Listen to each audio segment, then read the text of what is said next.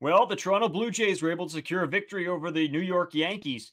But to be fair, it was a little bit of a Mickey Mouse victory.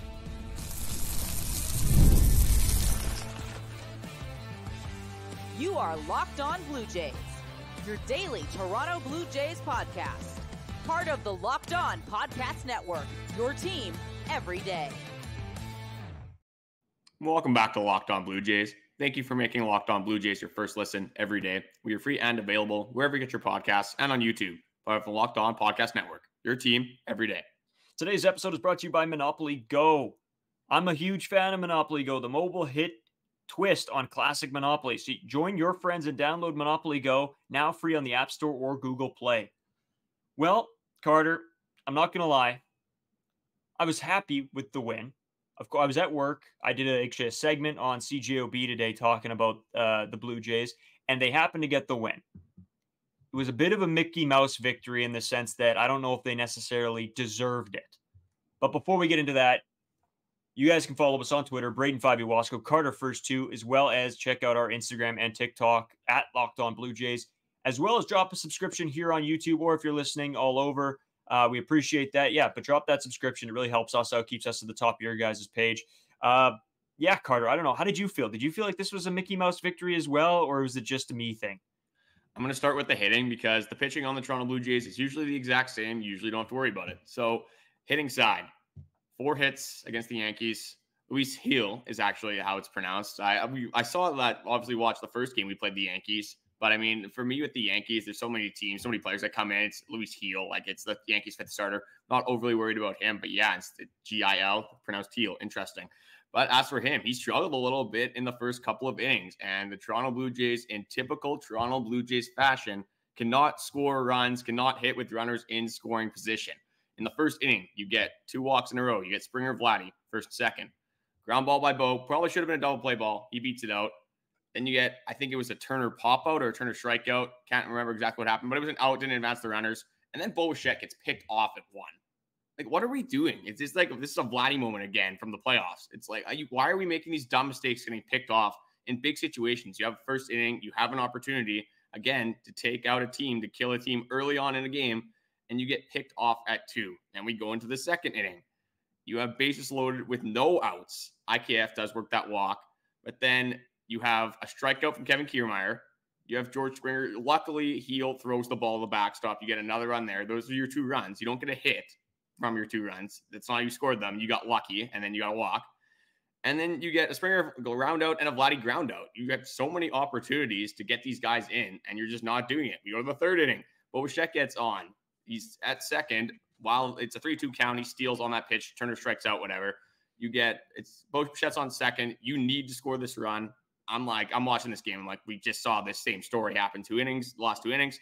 We're not going to score this run. Again, another strikeout. But then Kirk actually comes through and hits a double down the line. That is the Blue Jays' 3rd run. But it's just, I'm not happy with 3 runs in this game. You have so many opportunities to score so many more runs and put the Yankees to bed after 3 innings, and you just don't do it. And it's just time after time again with the Toronto Blue Jays lineup. And it seems like in our comment section, I looked up a lot of people on that Monday's video are like, this lineup is going to hurt this team down the stretch. It's already hurting this team. We're lucky to be over 500 right now with how this offense is playing. We're lucky that Chris Bassitt is an absolute dog, and we have such a great pitching staff, because I don't know if we can go as far to say Mickey Mouse win because of how good our pitching staff was, but offensively, this was a horrible game again. Yeah, no, I classify that as a Mickey Mouse win. You won half the game, and that was your pitching. The other half you were hand gifted, and the gift was hand wrapped, put under the tree. Santa delivered it and dropped it off for you because it was horrendous. The hitting was horrible. The at-bats looked terrible.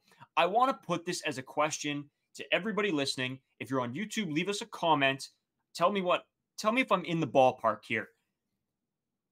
Do we realistically think that the Blue Jays are a good enough team to be over 500 right now? And I want your honest opinions. If you guys believe that this team has been playing good enough for you to believe that they are an over 500 team, fair enough. But in my books, me watching these games, this team should be nowhere close to 500 because they've been gifted at least 2 and possibly a 3rd. And then a few of the other ones are won by Davis Schneider, Ernie Clement, who weren't even in the lineup again. Like, there's got to be some thought process going into this. This is not a team with the lineup currently playing today that is going to win many ball games. But leave me a comment. Tell me if you think that they are justified of being over 500, or do you think this is just a lucky stretch? And do you honestly think that we can keep this up for 162 games? So obviously you're coming from the standpoint that this team is not playing up to a 500 pace at all. We're lucky. No, absolutely not. This is horrible. It's horrible to watch. I'm getting frustrated. You have the only way to win games is scoring runs. You can't go and ask for your pitchers to only give up one run every single game. It's just not going to happen. Not consistently enough anyway. I mean, yeah, our starters have been great. They've been putting on a show, but then people have off games like Kevin Gausman, maybe an off game. We'll see. But, you can't ask for that every day. And when you leave so many runners in scoring position, that's going to kill you. And you were gifted some of those runners in scoring position. It wasn't like you worked for half of them. You got walked. Put some balls in play. Hit the baseball. I don't want to see, if I see one more ground in a double play, I'm going to run through my wall. Legitimately head first through my wall, because the ground balls into double play situations has been just horrible. And it seems like every time we have runners in scoring position, what happens is that somebody grounds into double play or a situation where they should be double plays. And I don't know. And don't get me wrong, I'm thrilled that they got the win. I want to be excited for this team, but like after watching games like this, I'm like, holy moly, like this can't continue. Well, I mean, just looking at the lineup today, you had 4 hits up and down the lineup. Obviously, there was some more walks mixed in there. Some of them are earned, obviously, but some of them Heel just cannot find the strike zone.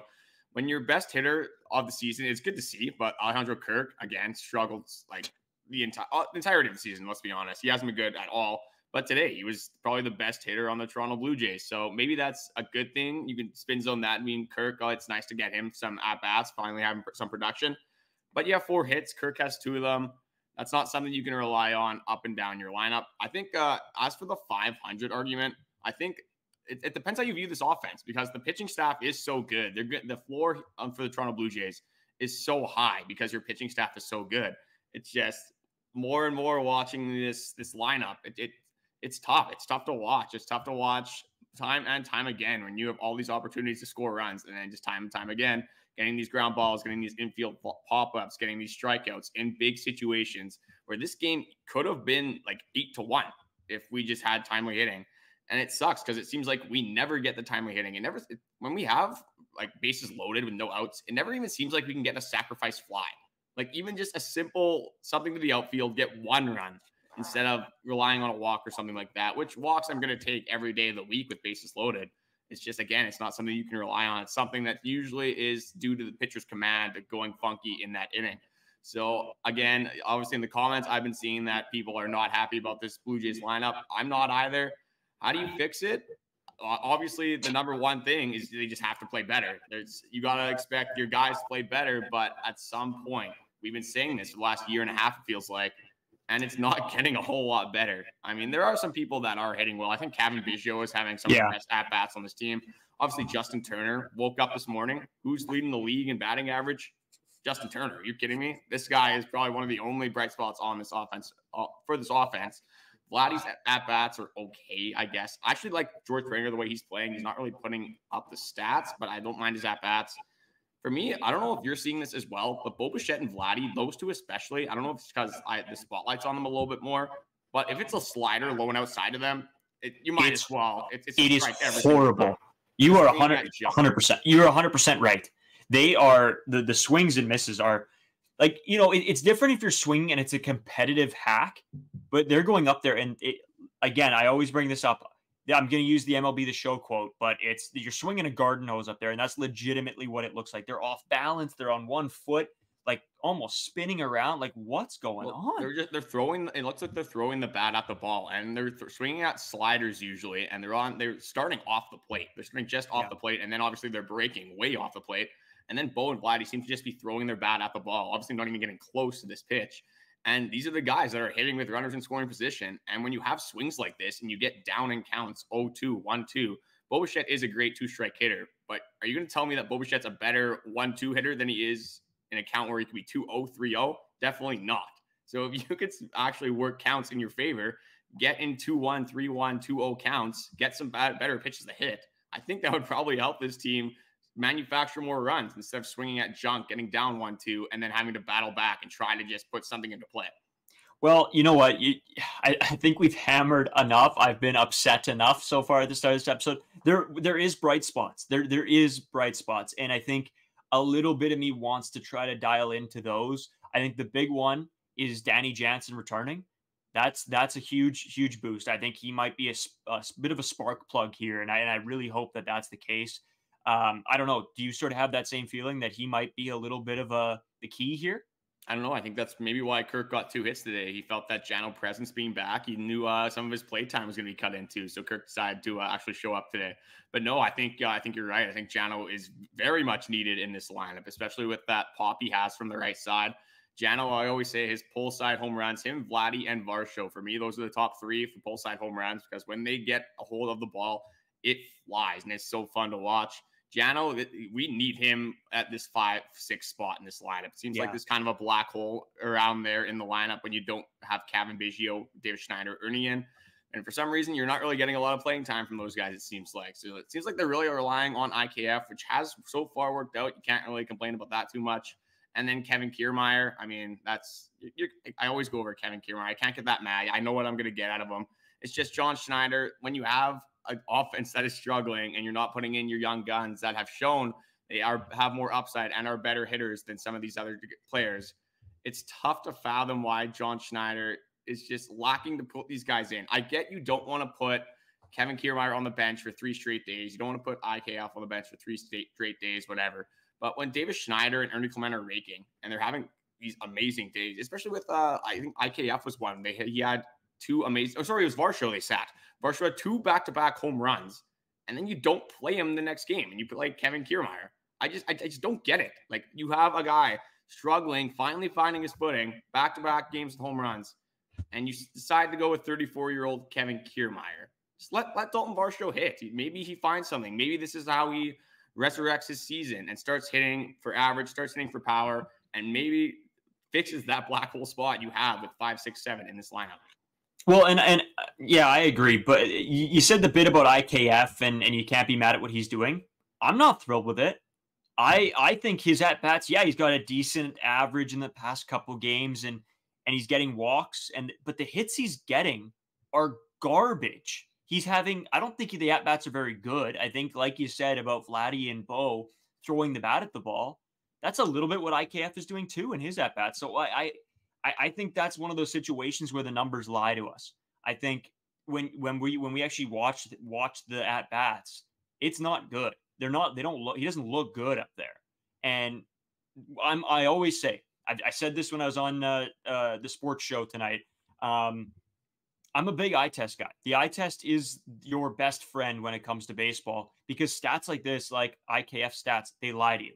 And again, I don't want to be super negative all the time, but they don't look good. And I'm not going to sit here and lie to anybody and saying like I made the Kevin Kiermaier take about his at bats looking good about a week ago, and then for the next week he was just the worst player of all time.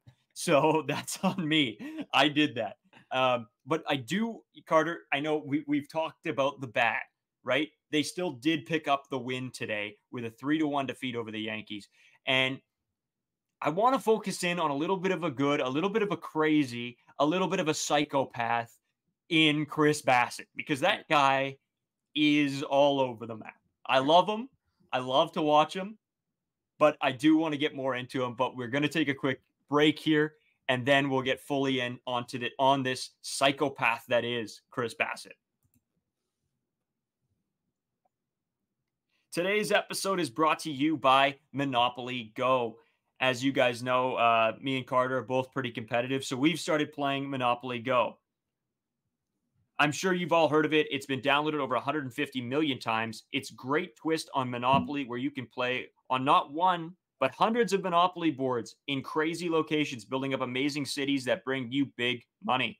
But the best part is messing with my friends. I can charge them rent on my iconic properties, just like in classic Monopoly. But now I can also rob their vaults of riches for myself. And the leaderboards show me who the biggest Monopoly tycoon is. But it's not just my competitive side that loves it. You can team up with friends and people all around the world in a timed tournament to earn huge rewards. So get in on the game and join your friends. Download Monopoly Go now, free on the App Store or Google Play. Today's episode also brought to you by Game Time. As you guys know, I'm a huge supporter of Game Time. It's one of my favorite apps out there. I use it constantly to get all of my tickets. I'm actually going to a Vancouver Canucks game on Thursday here in Winnipeg. The Canucks play the Jets out here, and it's perfect. I can, they give you like little red or green dots to see if your seats are really good. And I'm taking my brother, my parents are coming out, so we're all going to go and watch that game. I'm really, really pumped and excited about that. And Game Time is the perfect place to use this app to buy the best tickets, best prices. They have zone deals, flash deals. Also, the best part about it for me is the all-in pricing. I can see exactly what I'm going to pay before I go to the cart, so I know there's not going to be any surprise fees or charges. And the seat view is great as well, so I can go in and actually look at exactly my seat and see, if it's a, hopefully, I know in some MLB parks there's like pillars and other things there that block your view. So it's nice to have that on Game Time as well, which I'll be using when we go to the Canucks game or to the Blue Jays games as well. They also have the lowest price guaranteed. Game Time will credit you 110% of the difference. Take the guesswork out of buying tickets with Game Time. Download the Game Time app and create an account and use code LOCKEDONMLB for $20 off your first purchase. Terms apply. Again, create an account and redeem code LOCKEDONMLB for $20 off. Download the Game Time app today. Last minute tickets, lowest prices guaranteed. Holy Carter, I haven't done 2 ads in a while. I'm like, my mouth's parched. I almost need a drink or something. Yeah, back-to-back. Auctioneer Braden coming out. There we go. Maybe a career path you can look into if this podcasting stuff doesn't work out. I already talk enough with radio and the podcast. I don't know if auctioneering on top of that is good for me. Yeah. I'm going to be out of a voice by age 35. I don't know if people want to hear you that much already, too. You already have this platform with the podcast. I don't know if they want to hear you spitting out some auctioneer terms over there with when they're trying to make money off of some Storage War units. So. Yeah, exactly. Yeah. But before we get into the pitching, I just wanted to quickly respond to what you said about that IKF and his at-bats. For sure. With IKF, honestly, I don't really care if his at-bats are good or bad. He's producing. So that's something we're not getting from this offense. It doesn't matter. I don't care about that. I don't care about if he's blooping every single ball into the outfield. IKF is getting production. He's getting singles. I don't care how he's doing it. At the bottom of the order, if it's gritty and it works, go for it. I'd rather have IKF go 1 for 4 with a bloop single than Bo Bichette have 3 good at-bats and go 0 for 4. I strongly disagree.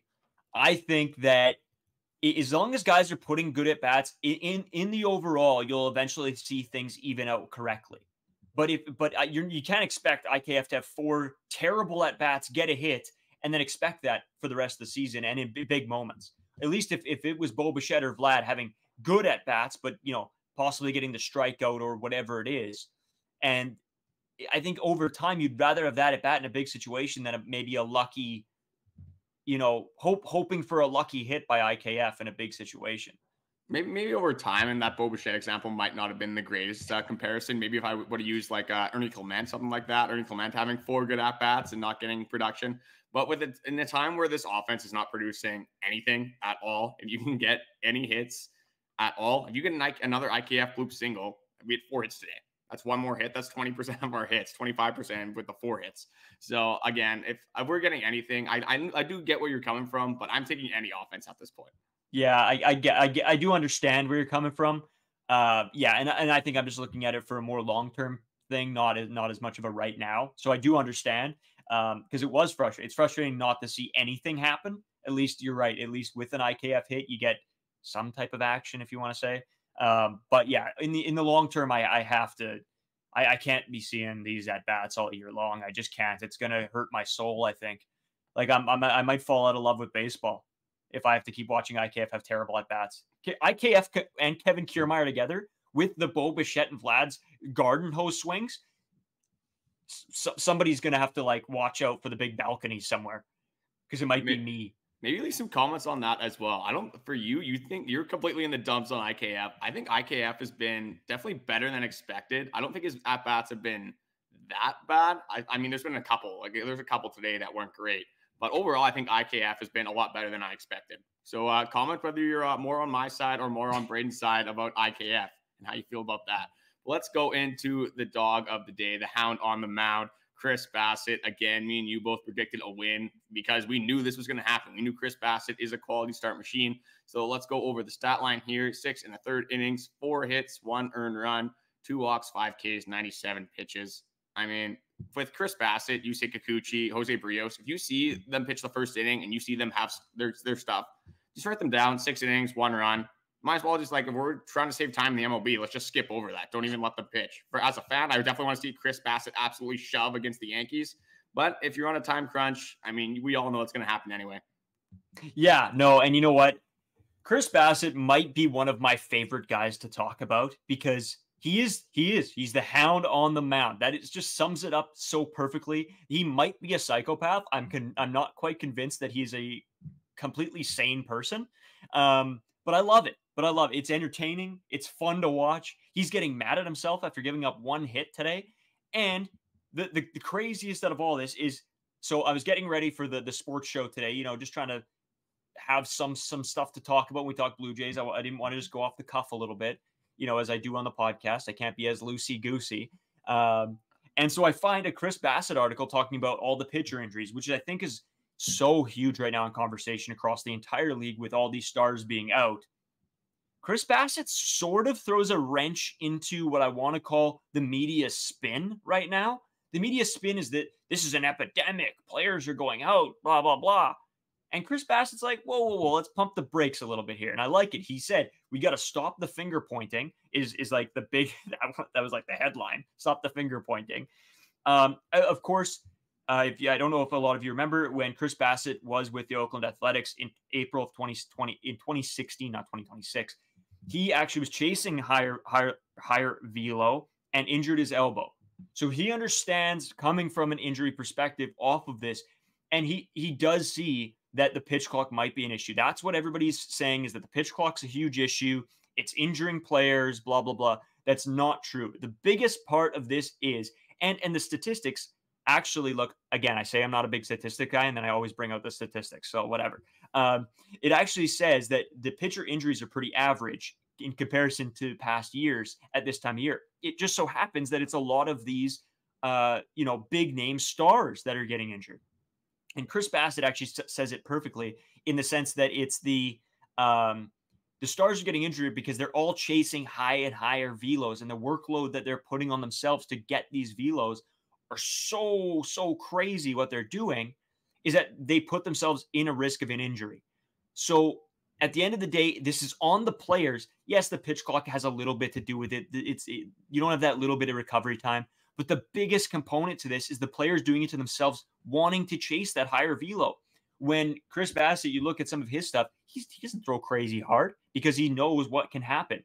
And I think that's a huge piece here that not a lot of people are looking at, is that, you know, we've come away from a time where it's you don't need the most filthy stuff anymore. You just need to throw hard. At the end of the day, Chris Bassitt, I think, is the polar opposite to that. He doesn't throw super hard, but he has nasty stuff, and it's working out well for him. So I don't really understand why they're going towards this higher and higher velo situation. I don't know. I thought it was a very cool article. It's a very good read. Shai Davidi put it out. Go give it a read. I don't want to go over the whole thing. There's a lot of little pieces in there, but I really suggest go and giving Shai Davidi's article a read. It's really good. And actually, me and Skylar Peters, who's been on this podcast, we sort of went over it together today a little bit on the sports show.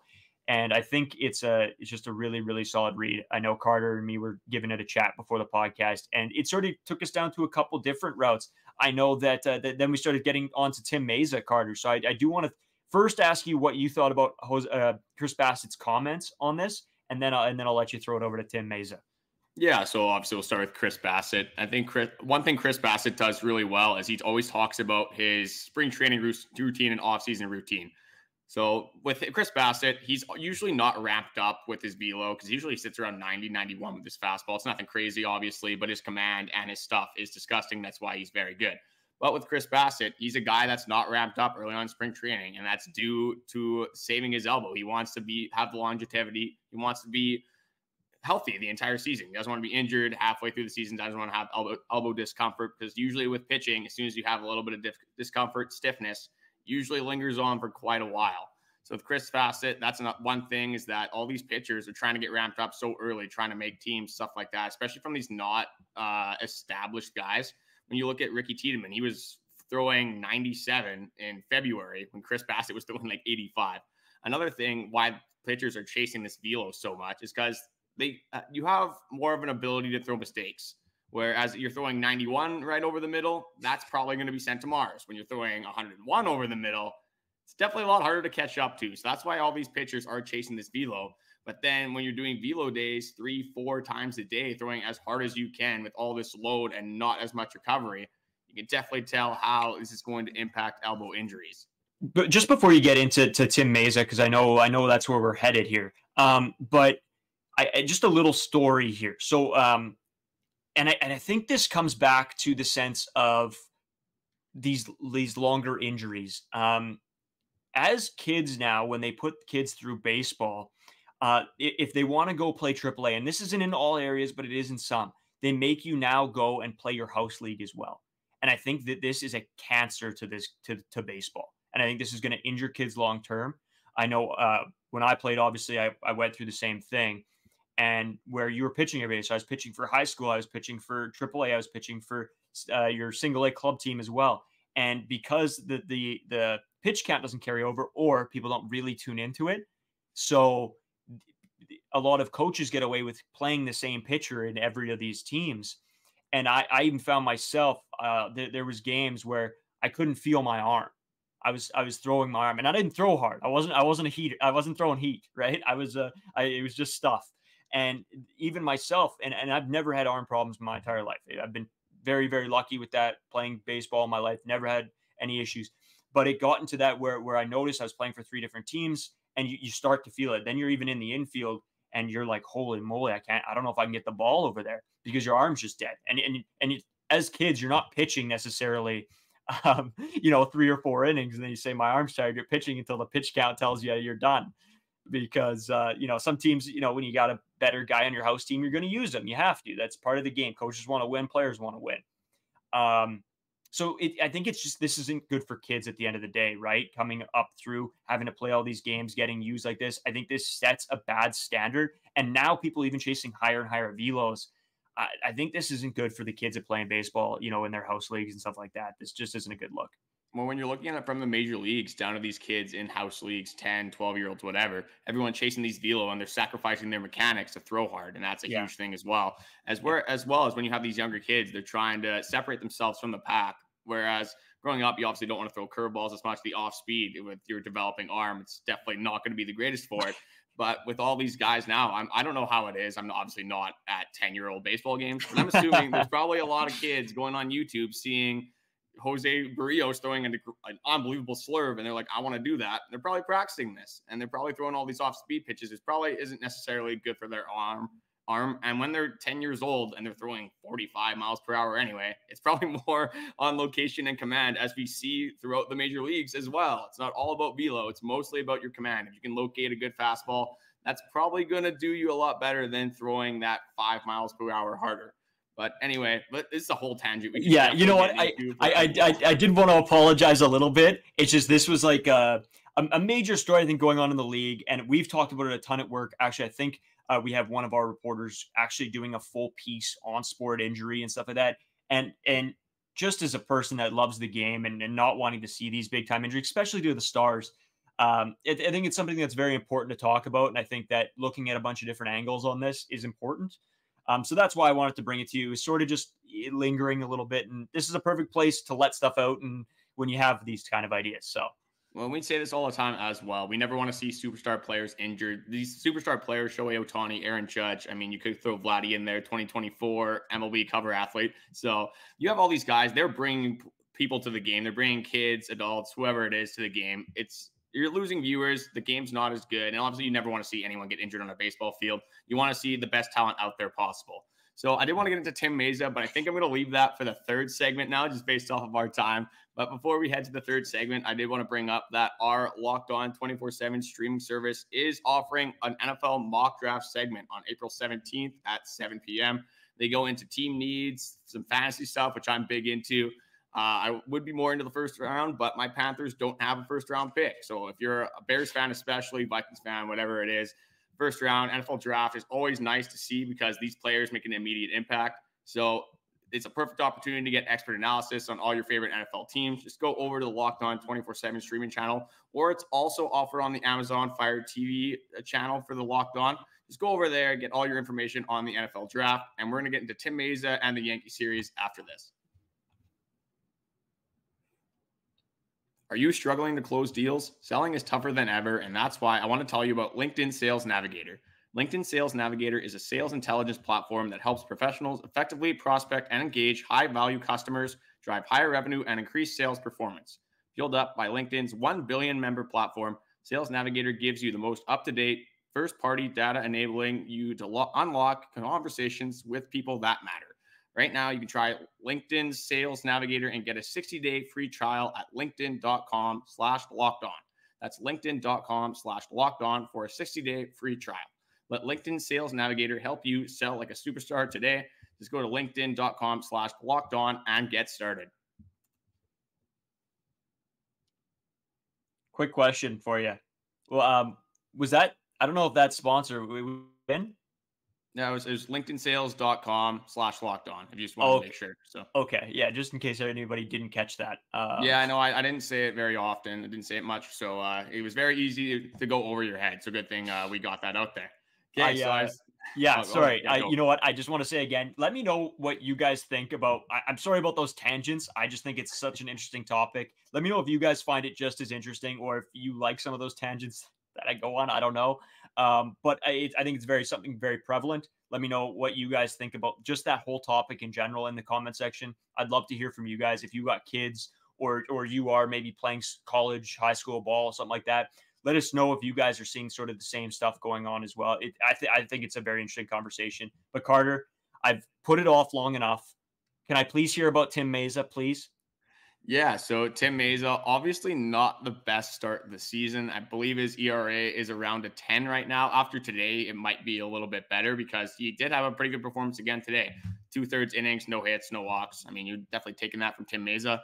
But I think there is a reasoning for his struggle. So with Tim Mayza, this guy is the epitome of consistency, pretty much a 3.2 to 3.1 ERA over the last 3 seasons.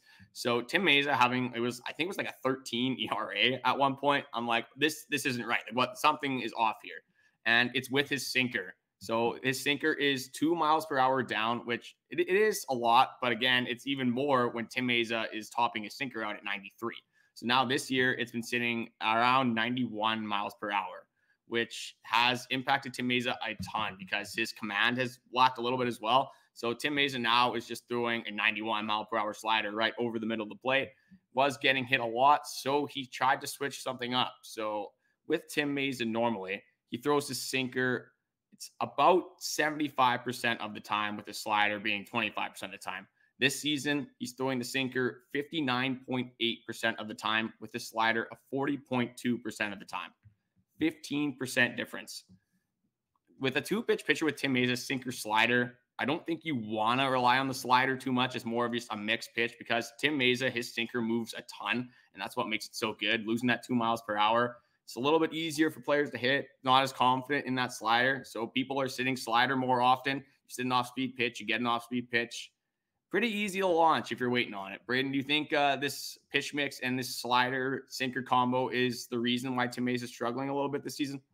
Yeah, you know what? That's a great pickup on your behalf, because that's something very interesting too. Is 100% that's the reason why if you're it's showing less confidence in that fastball, and that's huge. And then to having to throw that slider as much, people are obviously just going to sit there. They're going to wait for that pitch. And because it's slower, because they know what it's going to do, they'll beat up on that. And I think you're on the money. That's exactly what's going on. See, and when I kind of compare this to like Trevor Richards, with Trevor Richards, he has that changeup. His changeup is his first pitch. His changeup is his best pitch. He uses the fastball just as switching speeds thing. And Tim Mayza is the opposite. His sinker is his first pitch. His sinker just is to switch speeds. So when you don't have your best pitch in your arsenal, it's definitely going to impact your productivity on the field. So Tim Mayza, the last 2 starts, he's gone an inning now and 2/3, hasn't given up a run, hasn't given up a hit in those 2 innings. So it does look better. Tim Mayza, it is early on in the year. I just wanted to point that out as something I was looking out for. It's found it kind of interesting to start for Tim Mayza's season. So one thing I did want to go into too as well, quickly, is just some updates. Braden did bring this up on the podcast before. Danny Jansen has been called up, but in corresponding moves, that just means Brian Serven has been sent down to AAA. Filled his role. I mean, with the Blue Jays, kind of knew this was going to happen. I'm not too mad about Brian Serven's production. I think I don't know what his average was at the top of my head. I believe it was probably around 100, to be honest. Nothing crazy. But again, he's a third catcher. I'm not expecting a ton from Brian Serven. Kind of a nothing burger for me expected. Braden, you got anything else to add about that? Yeah, no, not at all. Actually, he's got a 0 average. Oh, he doesn't even have a hit. I thought I was being generous and giving him one. I guess he maybe it was a walk or something. So Thanks, Brian Serven. We might need you in the future. Hopefully not, because that means one of our catchers go down. But with Brian Serven as your third catcher, I'm okay with that. I'm not going to complain. As for Jordan Romano and Eric Swanson, I got a quote from John Schneider from Ben Nicholson-Smith. And John Schneider says that Swanson and Romano will be activated soon, in quotation marks, at which point Romano will close again. And it sounds like the plan may be tomorrow. So we might get our best 2 relievers on this team back tomorrow, which would be a huge bolster to this bullpen. Obviously, 2 guys, your closer and your normal 8th inning guy. So far, with them being gone, obviously, Yimi Garcia again today, great day. But just a bullpen that's already looking good, just having these 2 guys, huge bolster to the bullpen. Yeah, and speaking about tomorrow, I mean, you got Kikuchi versus Rodon tomorrow, which is a heavyweight matchup. That is going to be electric. And then if you can, go from Kikuchi pretty much right into Eric Swanson and then into Romano, I mean, the Jays might only need 1 run. Yeah, that is a pretty dangerous pitching staff for a day against the Yankees. So I got 3 more things to go into, and then we'll get more into that Rodon Kikuchi series. So Joey Votto, finally an update on him. Seems like he stepped on, I don't know if it was like a metal bat with like spikes coming out of it. I don't know what this bat was, like what happened to his ankle, but the fact that he just fell off the face of the earth the last 3 weeks is kind of surprising to me. But Joey Votto, some hitting work, but no immediate plan for a rehab game. So again, nothing concrete on Joey Votto. Are we missing him right now? I don't know. It depends if Joey Votto can hit baseballs. We got 1 at-bat from him in spring training, and he launched. So, I mean, I don't know. It's not a big sample size on Joey Votto. I guess not a lot to say about that. We just got to see him actually play baseball. Alek Manoah slated for another AAA rehab start on Friday. And then Yariel Rodriguez, our dog, a guy that I'm going to be so excited to watch pitch again against the Padres, slated for Friday. So before we get into Friday and focus on the Padres series, we still have a Yankee series at our hands. Got the first game of that series. Got game 2 tomorrow. And Braden, I'll give it to you for a quick pitching preview again. Yeah, so of course, Yusei Kikuchi pitching against Carlos Rodon. Yusei Kikuchi sitting at a 2.3 ERA right now. Just looks electric, but it's going to be a big test going against this Yankees lineup. As we always say, they have a really, really stacked lineup. They can hit the baseball. We all know that. So, it should be a good test for him. He starts the season 0-1, which is not the best, but I don't think that's on him. Carlos Rodon starts the season 1-0 with a 1.72 ERA, which is pretty disgusting. But hopefully the Jays can figure out their hitting, because it seems like you never know when they're going to turn it on. So maybe I'll be wrong. I predicted a loss originally on this game, even though I think Kikuchi is going to go out and have a good day. The Jays just might not be able to score a run. So who knows what's going to happen. Yeah, I had the same thing. I had a loss for the exact same reason. 2 guys. Kikuchi has success against the Yankees. Kikuchi's definitely not the problem. Carlos Rodon last season, the Yankees made a big move. Obviously didn't work out last season with some injury troubles. And then when he was healthy, he was just horrible. But again, it's one of those seasons where you're not healthy. It's one of those things where you're not really built up. You don't have a regular season. And it's tough to just kind of be thrown in when you haven't thrown any innings for like 6 months, right? So Carlos Rodon gets actual spring training and is looked good so far. I have the same thing as you. I think it's just the hitting today is going to impact them again tomorrow. It's not going to work out. 3 runs, if we even get 3 runs. I don't think these Toronto bats are going to hit. Hopefully they prove me wrong. Hopefully we see some home runs. Crossed. Let's get to Carlos Rodon. Let's be the first team of the year to do it. But I'm not too confident in these bats. maybe David Schneider gets some playing time. I think Rodon is a right-hander, if I'm correct on that. So, I mean, that's not looking good for David Schneider playing time with Kevin Kiermaier being a lefty. But we need offense. Get Davis in the lineup. You got to keep IKF in. I think you got to keep Kevin Biggio in. Fortunate for Ernie Clement. Has cooled off a little bit since his hot start. So I'm not mad, I guess you could say, at not playing Ernie Clement. But I'd rather have Ernie Clement in than Kevin Kiermaier at this point. Yeah, no, you're bang on. This, Carter, this has been a sort of a little bit off the wall podcast, a little bit. I think I took this a little bit off the rails, but I hope you guys enjoyed. It's sort of something that has been on my mind a ton.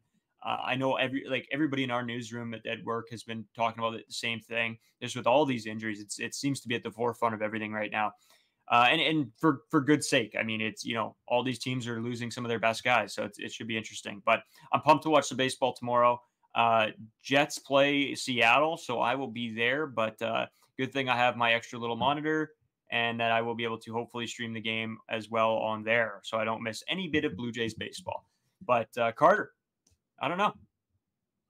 Well, I got at least one more thing to add, and that's about our 24/7 streaming channel. Obviously, Nice. we have that mock draft that is going on there, but there's a ton of other things going on as well. Got the NHL playoffs right around the corner. I think the last day is Thursday, if I'm correct with that, for the regular season. Yeah. So we got that, obviously, the NFL draft, college sports, all this kind of stuff. For obviously great expert analysis from Locked On, especially if you're looking for the basketball standpoint. You're not going to get that here, so you might as well go over there, get some more basketball knowledge, whether it's 7 a.m., 7 p.m. So you can go over the Locked On Sports channel today on YouTube or Amazon Fire TV channels. We have that Locked On channel over there. It's the first ever national 24/7 streaming channel. Braden, let's go win a series. I know you didn't have the Blue Jays winning, but obviously you're going to sacrifice your predictions for a Blue Jays win. I'll sacrifice my left arm for a Blue Jays win. If we win this game, I'm very confident going in tomorrow. I know you're not as confident in Kevin Gausman. I'm not worried about him. I think this is a prime bounce back opportunity for Kevin Gausman, especially if we can keep the momentum and get a win with Kikuchi. 100%. I'm with you. We really appreciate all you guys watching. Make sure you drop a subscription here on YouTube. We really appreciate everybody listening on all the podcast sites that there is. I don't know. There's like a million of them now. Also follow us on Twitter, Braden5 Wasco, Carter First 2, and check out our Instagram and TikTok at Locked On Blue Jays. Appreciate it. We'll talk to you guys tomorrow because we're back every single day.